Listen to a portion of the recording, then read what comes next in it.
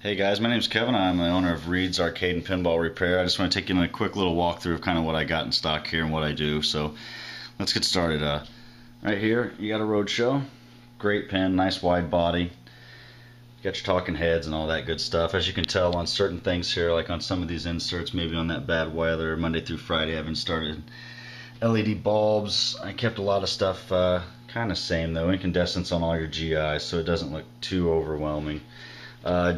Just got this in about a month ago from a customer, Lord of the Rings. Name's Cody, owns 904 Zine. Definitely check it out. Brought me this. Had a problem with two of the boards, just some corroded trip things. Put a remote battery holder on it. He brought it to me to shop out, so I just took this game completely down. Hopefully you can get a good view with the glass on it, but this game cleaned up beautifully.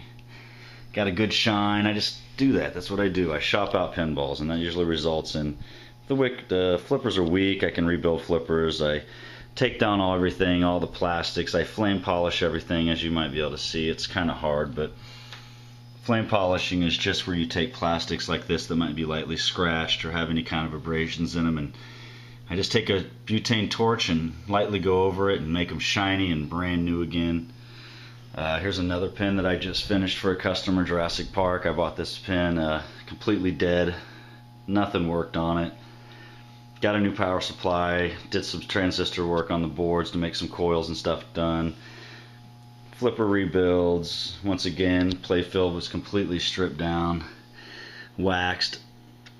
White rubbers were put on everything because I like white. Keeps down the dirt from those black rubbers. Plus they're a little bit more responsive. Added LEDs to the back here on the boat dock area, blue for that, and then I put green LEDs in the mountains here. Very fun game. Good 80s game. Very interactive. Here's another one that I've done, my personal Rocky and Bullwinkle. I got this game, it was completely trashed. All the ramps that you might see here, they were completely dark brown. Took these, polished them out with Novice 2, Novice 1, and went through them and flame polished everything, and now they're practically see-through. You can see that. It's just a huge improvement. Really good skill. Highly recommend anybody try to learn how to do that. Now motor assembly. Playfield looks absolutely gorgeous. Here's a quick shot of my business card there. If you ever want to go online, shoot me an email or give me a call about anything or have any questions about anything. This game's great. Got back box animation right here. It's kind of hard to see, but when you hit a certain shot, he'll lift his arm and pull a different rabbit out of his hat, or a rhinoceros or a lion. Really good game. Good family game. Really beautiful cabinet. Really good artwork. Plus, if you're a Rocky and Bullwinkle fan, you really can't beat it. Here's the new collection of stuff I just got in. One of my personal favorites. I bought this one for myself. Bally's Champions Pub. Really fun game. Really low production numbers. I think they made 1,300 of these. I haven't really cleaned it or stripped it down yet. As you can tell, there's still like black rubbers on the slings, and playfield's good, but it is a little dirty. I need to go through it, but really nice. I won't have to do a lot of work to it. I think this will clean up good. Ramps look good. Really nice DMD. And the cool thing about this Bally's, about 5 to 8 games had it, but on the back blocks, when you open these up, the lighting symbol is actually connected to the back with a shroud of plastic, and it's a simple plug. You can take the whole thing off, which is a great way to work on games. Just picked this up for another customer. Flintstones. Cab art on this is absolutely wonderful.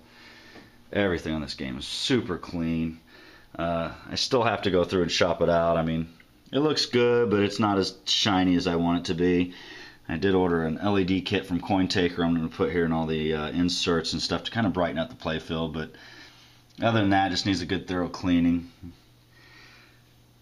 Ramps are really fun on this. They circle around and go past the flipper and then drop it in the opposite flipper.